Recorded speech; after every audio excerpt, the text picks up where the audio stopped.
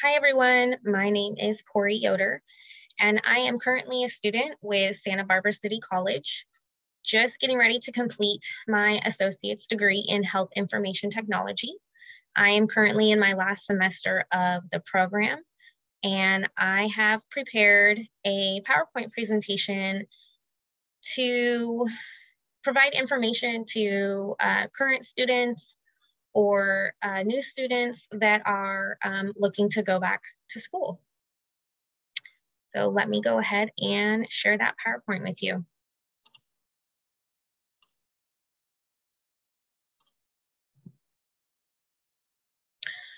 Okay, so I wanted to provide just some simple key points that would benefit a student that is pretty much enrolled in any college.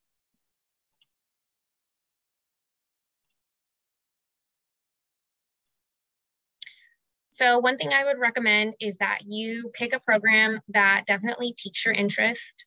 Make sure that you know that the course or the program that you want to go into is definitely something that you're interested in, or maybe it's already a field that you're working in.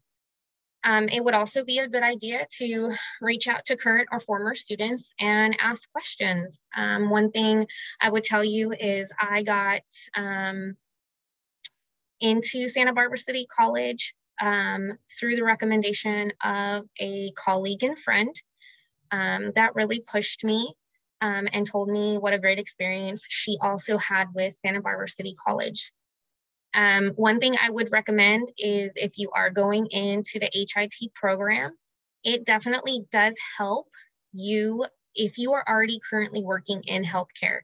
A lot of the courses that I took within the HIT program really helped bring together everything that I was already currently doing in healthcare.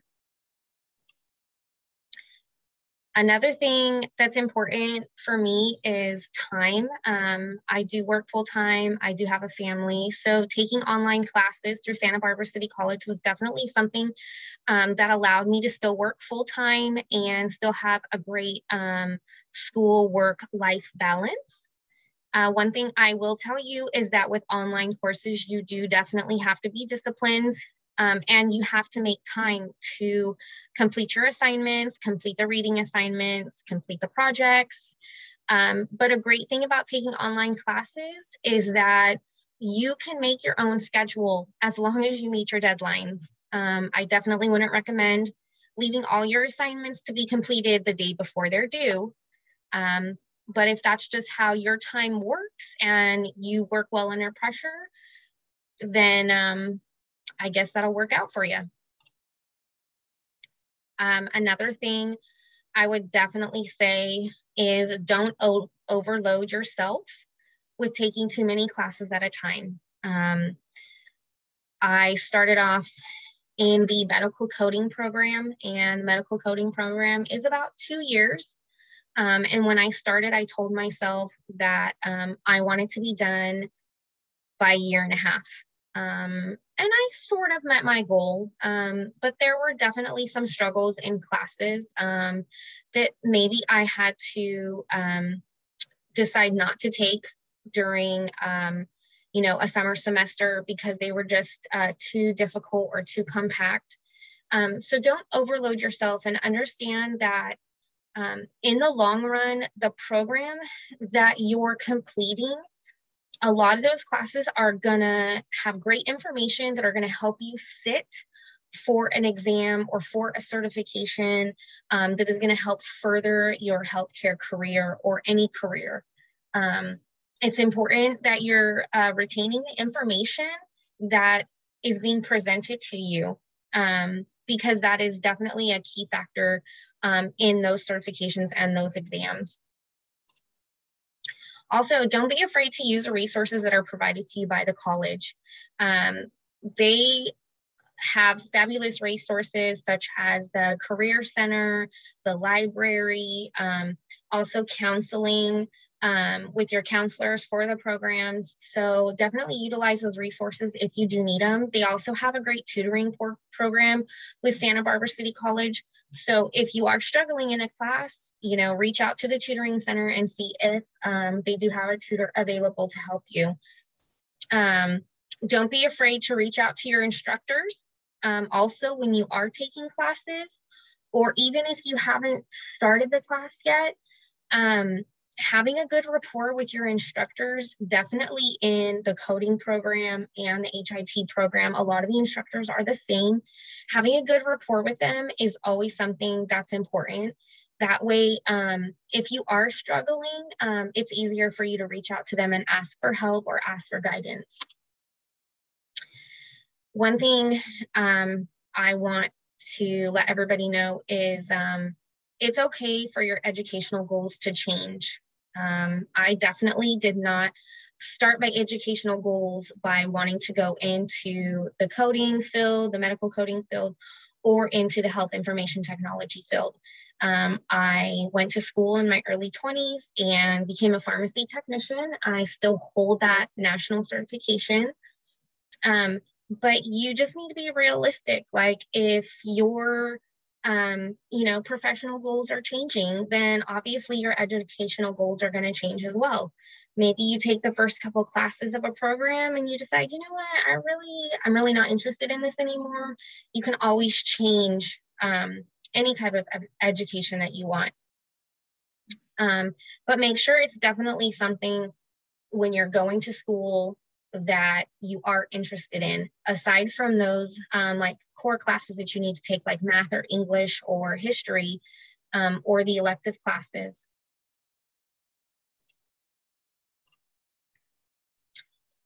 Just some pieces of advice that I want to give that I definitely think would have helped me in starting school. I want to share some of my knowledge and my struggles. Learning and furthering your education in healthcare is something that's never going to end. I wish I had someone that would have told me that when I started school. Being a medical coder, going into a medical coding field, or going into any type of field in HIT, you are going to be learning for the remainder of your career until you retire. So please understand that in going into any of those type of healthcare programs. Also, it's okay for your career path to change. Mine did. And I'm very fortunate that I have a drive for knowledge in the healthcare industry, and that I have been able to continue to stay in healthcare. Don't feel that because things are changing with a company that you're working for in healthcare that you have to find another company to work for, unless you want to. But just know that your career path and your educational path can change. And the information that you learned previously, you will still use in the healthcare industry. Be open to learning in different ways and getting out of your comfort zone when it comes to education. I myself didn't want to go back to school because I have a fear of public speaking. You would never know, but I do. But I took a very great communication class that kind of helped me in learning how to present myself better in public speaking situations. I still get a little bit nervous, but one thing I have learned is as long as I'm very well prepared, I don't get as nervous as I used to. Don't be afraid to ask questions and be accepting of help.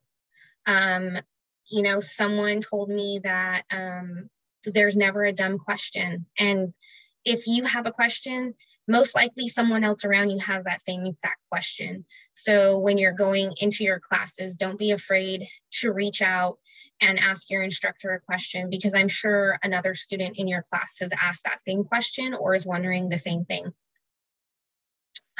Also, set an educational and professional goal for yourself and give yourself a realistic time frame. Don't say that you want to complete a 3-year program in 18 months, not realizing that that's not realistic. If you have a family and you work full time, trying to complete a 3-year course in 18 months is a great load to put on yourself. So when you do meet with a counselor and they do provide you that guidance of these are the classes we recommend and this is the time frame, just look and figure out what's realistic for your life. Don't rush your education just because you want to get it out of the way. And that is actually the last piece of advice that I have for you. I just want to say that I am completely open to answering any and all questions any new students or current students have. I am currently working in the healthcare field and will continue to educate myself. Because I'm working in the healthcare field, you kind of really don't have a choice because healthcare is constantly changing. So just know that when you go into a program with Santa Barbara City College that is healthcare related, that it's not going to stop once you take your last semester of classes. So I will provide my contact information if anybody would like to reach out or has any further questions. Thank you.